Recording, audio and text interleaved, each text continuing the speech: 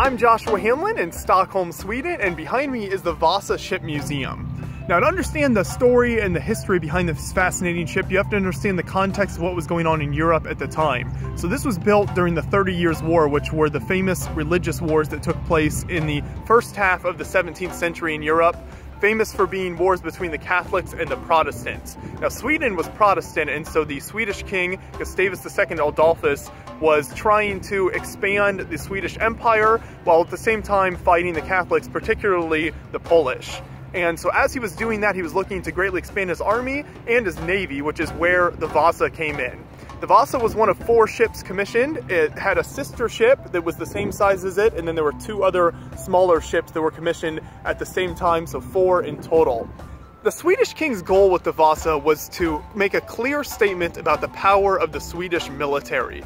So it's full of symbols throughout the ship. It's basically a floating piece of propaganda is what it was at the time, because there's tons of symbols and artwork that represent the power of Sweden over its enemies, again, particularly over Poland. So there's a hiding Polish aristocrat nearby the large lion on the front, which the king was known as the Lion of the North in Sweden, and so that was kind of his symbol, and he had kind of the Polish aristocrat cowering in the background as a sign of force from Sweden. There's also a lot of imagery to do with Rome, where the king compared himself to the Roman Emperor Augustus, and many Roman emperors are placed throughout the ship to show kind of that almost a lineage trying to go back, saying, hey, Sweden is kind of the modern Roman Empire, and so that's kind of where they get their legitimacy from. Also a way of combating some of the German states and empires who were supposed to be kind of the modern Roman Empire at the time as well, and so that was a way to combat that. By doing this, another part of the symbols and all of that was the great painting and how bright everything was. There was lots of gold throughout it. The lions and things were painted with gold, and then some very bright paint throughout the ship, just so that people could see this coming from afar and really see what a symbol this was of Swedish power at the time. Directly behind me here is a 1:10 scale model of the Vasa, and this ship was built from 1985 to 1990, but the colors weren't added until 2008 because it took them 12 years of researching all of the different pigments and styles of color that were used on the real ship, the Vasa itself, before they could color in the model to get it as accurate as possible here. So the colors are amazing on the model here, and it really gives you an idea of just how beautiful this ship would have been when it was built and when it briefly floated here in Stockholm Harbor.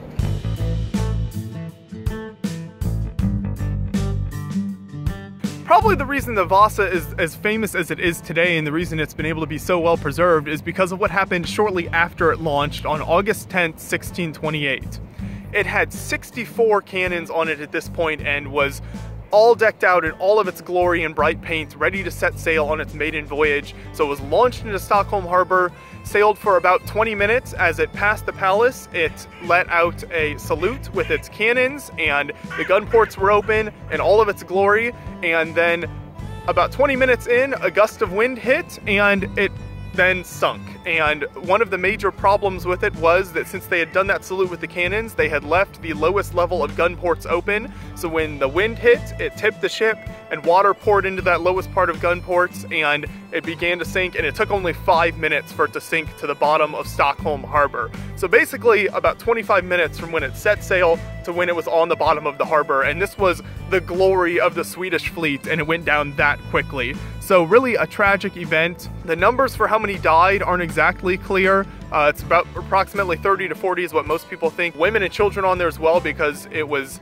customary for the families of some of the sailors and the officers to join them on the maiden voyage, and then they would have gotten off at one of the islands outside of Stockholm later in the voyage if it had been successful. And so some women and younger children sank with the ship as well. Now we're going to take a look inside a model of the top gun deck they have here in the Vasa Museum, and as you can see, as I walk underneath here, there was not a lot of headspace at all for the sailors here on these gun decks. And then obviously the main reason that we have these decks is for the cannons, and so you can see the cannons on display here. They've got several that they've recreated to show what it would have looked like on the top gun deck of the Vasa. Behind me here you see how many of the Vasa's cannons were salvaged a few decades after it sank, still in the 17th century. They would send out divers standing on an iron plate here in this bell, and when the bell was lowered into the water, a natural air pocket would form. You can see some illustrations here, and so the diver was still able to breathe. He would hold on to an iron hook, which he then attached to a cannon along with ropes, and using that they were able to pull up many of these cannons. So using this way, they were able to salvage all but 3 of the Vasa's cannons in the 17th century. So when it was eventually pulled up in the 20th century, only 3 of the cannons were still on the ship.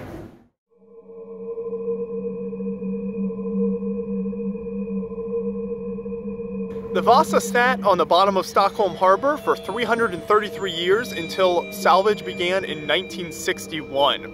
Now this was a long process that took place over several decades until the 1990s when the museum was actually built that now houses the Vasa. Over that time period they had to constantly keep the wood of the ship soaked so that it would not dry out and rot, and so they were always keeping it soaked down for quite a number of years as they preserved it and tried to salvage as much as they could, and found skeletons. They found about 20 skeletons around the ship and in the ship when they pulled it up, and then all sorts of other objects that really give great insight into the kind of life and times of the people in the 17th century here in Stockholm and in Sweden. After the sinking, an inquiry was opened and they looked into why the ship sank and trying to figure out, is there someone in particular to blame here? The shipwright actually died with the ship, and so obviously he was one of the people that would have been towards the top of that list, but he was dead, so they couldn't really do anything about that. In the end, no one was actually convicted or anything. There was no particular blame put on one group of people or one person, though a lot of the blame was sort of pointed towards the king because he had pushed those builders so much to try to get the ship done, and a lot of people kind of thought he was at fault, but obviously a powerful king at the time, you can't convict him of this, and so in the end no one was actually convicted and the inquiry moved on. Today the Vasa is 98% original and work is still being done on the ship right now. They're replacing a lot of the bolts with stainless steel bolts just to help preserve the ship for as long as possible. So I'd encourage you to definitely check this out if you're in Stockholm or visiting Sweden. The museum is well worth a visit. They've laid it out really nicely. There's several floors of exhibits. They give really good context around the building of the ship, the sinking of it, the people that were on it, all sorts of really good information, and have a lot of cool stuff to see in the museum. So I definitely encourage you to check it out. It costs 130 Swedish crowns for an adult and 110 for a student. So that gives you some idea of the price there. And there's some excellent tours in English as well as several other languages that take place throughout the day that are well worth going on. They're about 25-minute long tours. They give a lot of good information. There's also a good video that's about 17 minutes long that kind of introduces the whole thing as well when you come in. That's well worth watching. So definitely make sure to hit up both of those things when you visit the museum.